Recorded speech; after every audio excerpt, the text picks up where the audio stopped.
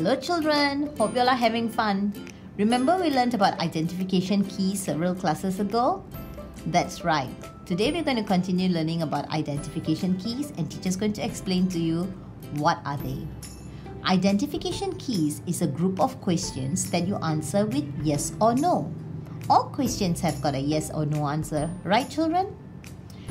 For example, teacher's first question is, does the animal have legs? Some animal has legs, so I say yes. Some animals have no legs. I said no.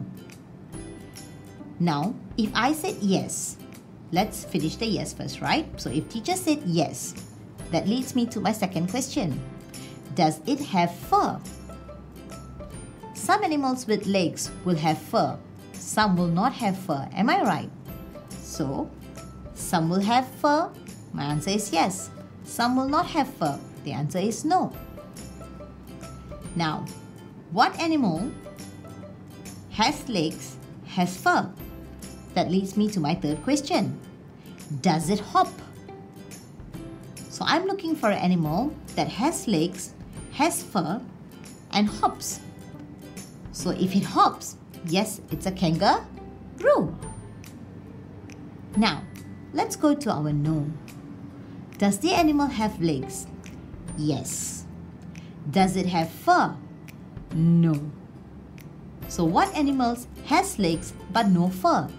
That leads to the third question. Does it crawl?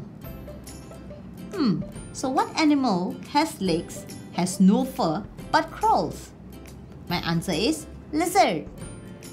Yes, lizard has got the tiny little forelegs, remember?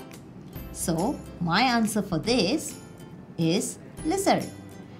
Animals that has legs, no fur, that crawls, lizard. Was that simple, children? Right. Let's move to the next one. The first question here had yes and no. We have done the yes. Let's move to the no. Does the animal have legs? No, it doesn't. So my next question is, does it have moist skin?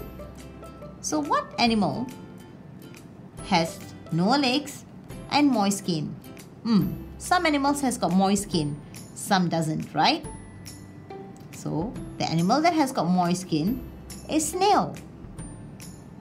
Animal that does not have moist skin are turtles. So that's my answer. This is how you fill up a series of questions with yes or no and ask more questions to come.